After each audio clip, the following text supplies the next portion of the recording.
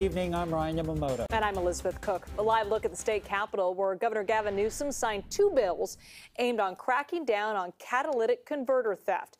KPIX 5 Sara Donchey spoke with a person who's experienced these types of thefts more than once. Well, it seems like at least every couple of days, people are going on social media and neighborhood groups online saying, my catalytic converter was stolen. Can you help? Now the state of California says it is going to do just that. This is not how you want to start your day. Stolen catalytic converter, a trip to the mechanic, and thousands of dollars down the drain.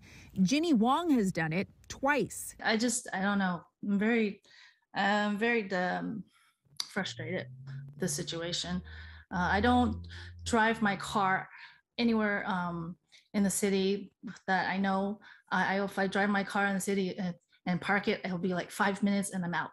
I don't trust people anymore.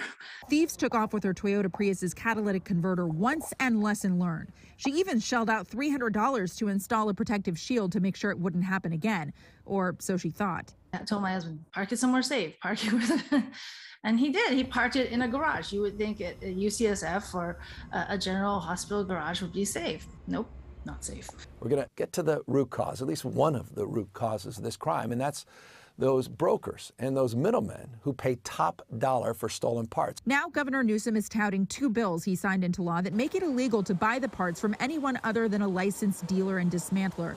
Catalytic converter thefts have increased tenfold since 2018, per the governor.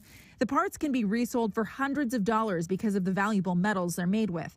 The new law will also require people who buy and sell them to keep detailed records of the transaction. You take away the market for stolen goods, you can help cut down on stealing. It's not much more complicated than that. The idea, make it less profitable to sell and therefore steal the parts.